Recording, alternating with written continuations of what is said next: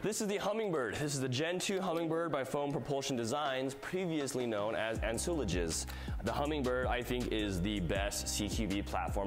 The original Hummingbird was nice because it has a vector feel. It's pretty compact, but the original one was pretty bulky and boxy and chunky, and it wasn't very ergonomic, but this one is really sleek. The Hummingbird is full auto, solenoid powered with a single trigger. So solenoid means it's got really fast response and it has a cool feel when you fire it. And it's LiPo powered, full auto only. That's cool because he's the first one that I know of who's done a auto sear, meaning with a normal solenoid, you can get full auto, and then usually a solenoid is made for a semi-auto setup. It has a buffer tube stock, so you can put on any butt plate you have. I've got this one, cheap, broken, dirty, but it works. You can adjust that for however you like. It has a really slim platform, so it's good for turning corners, clearing room, CQB, and if you want, you can collapse the stock to get even more, or you could take the entire stock buffer tube off by just these 2 pins on the back. So the whole thing is built with mostly pins and just a couple of screws. The Hummingbird is a full auto platform. It uses angled worker magazines. It has an ambidextrous mag release, so on either side.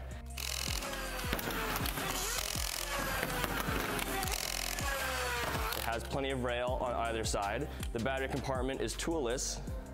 By taking off this 4 grip here, you access your battery compartment, which is super quick and easy. It has a buffer tube stock, so you can use any butt plate that you might have. This is like a cheap Milsig one, Adventure Force or Worker, they all work. It has multiple adjustment points. This grip is printed, but you can use any real steel grip for any ergonomics, which is really nice, so it feels really nice. And it is full auto solenoid driven.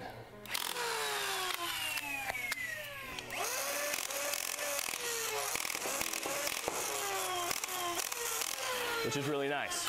So it's designed to be kind of like a CQB room clearing blaster, so it has a lot of potential for maneuverability. You can take off the stock just with these 2 pins if you want to make it even more compact. Now it's a SMG pistol.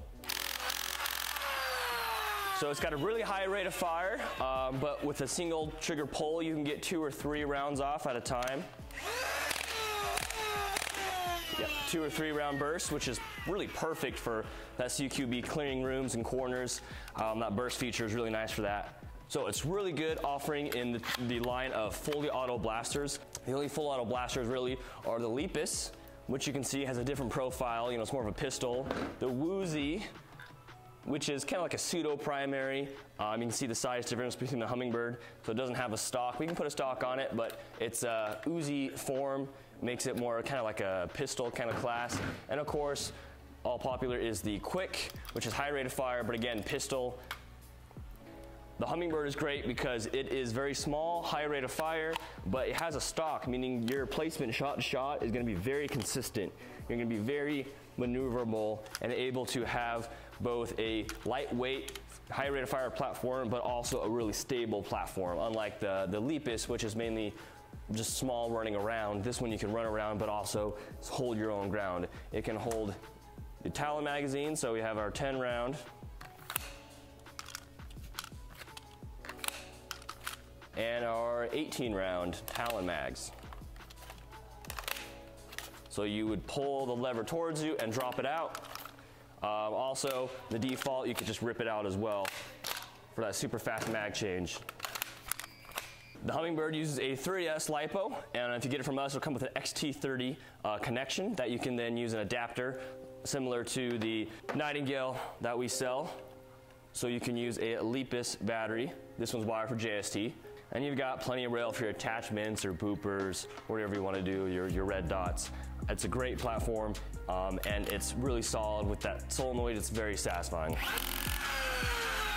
Shout out to Foam Propulsion Designs, or Ansullages, for the design and giving us licensing to sell it, for Eli Wu for designing the solenoid, and Out of Darts for getting those manufactured and supplying those. And of course, you've got the Kevlar wheels from Kuriaki, makes things.